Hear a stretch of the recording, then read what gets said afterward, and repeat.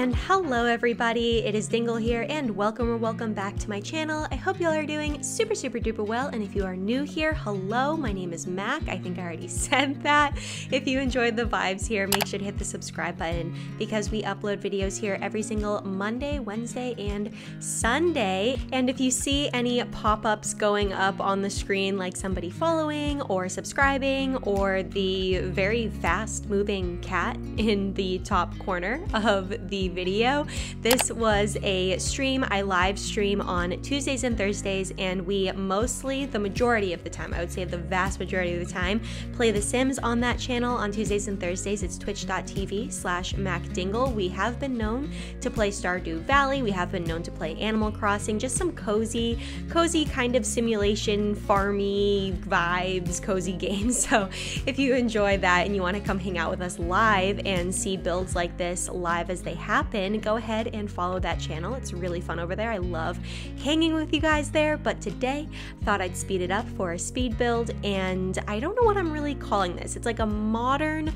cottage living build. This will be my very first cottage living build. I feel like I have barely scraped the surface when it comes to this new pack, but whatever I have seen so far, oh my gosh, obsessed. Can we just talk about how obsessed? Like, I don't remember the last pack that I was this excited about, except for Seasons as well as Parenthood.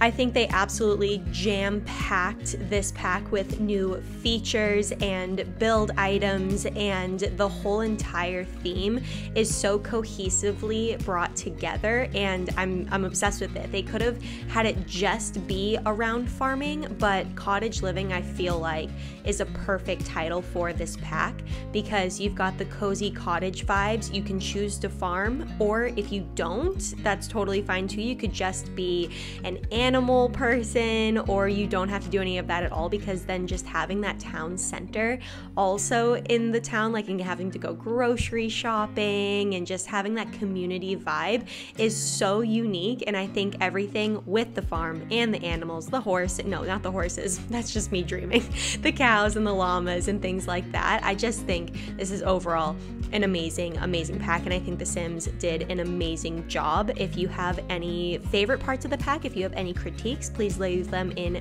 the comments below. Tell me if you love it as much as I have been loving it. I'm obsessed. Now with the gushing over with, although I can't tell you that there's not going to be any more gushing throughout this video, we have our very first build. On the first stream, I wanted to dive into as much of the pack as possible, so we went and dove into a lot of the Create a Sim, and when I say dive in, I really mean dive in. We went through every single outfit that the girls have as well as the guys have. I didn't actually go through the kids, the children, or the toddler outfits, so I'm really excited once we get farther into the gameplay that we have. We made two Sims. Their names are June and Jerry, and we're gonna make a lot of generations, and this house is actually the house that I'm going to have as a goal for them to move into once they save up enough money on their smaller farm right now. But all that to say is that I get so off track, I am so sorry about that, but all that to say is that we had gone into Create a Sim, but this is the very first time that I had really dove into the build buy type of items in this pack. This is going to be part 1 of 2. This is going to be the exterior. Normally an exterior wouldn't take too long, but the vision that I have for this was based off of an image I saw on Pinterest, and instead of giving me the whole house plan, this Pinterest photo just had one image of the exterior of what looks like kind of a modern English type of farmhouse, cottage. I don't really know how to categorize, but it's more of a modern cottage vibe. That's how I would categorize it. And so we wanted to kind of farm it up a little bit. We went off of that photo for the exterior, but then I feel like the exterior of these cottage homes, especially with this pack specifically, do take a little bit longer because I wanted to think about the sections of the garden versus the cow.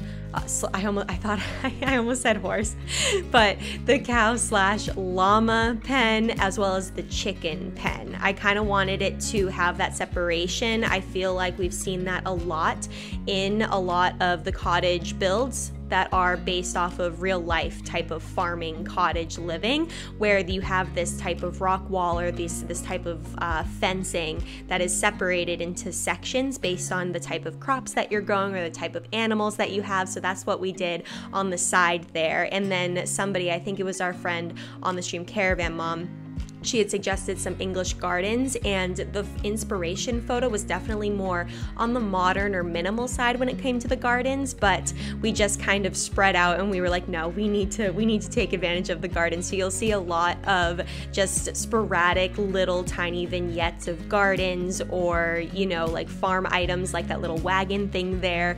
And Caravan Mom also helped me out with opening debug. I actually don't usually build with debug. It is very overwhelming, I would say. If you feel the same, leave a comment down below so I don't feel as alone. But definitely overwhelming, but amazing. Like the debug in this pack specifically, I don't know if I would build with debug in any other type of build, never say never, but specifically with this pack, when it comes to wanting all these little gardens and these little vignettes, like I was saying, debug was an absolute lifesaver, and I am obsessed with debug. I keep laughing because all my emotes are going everywhere with all of the love that everyone is sending in this stream.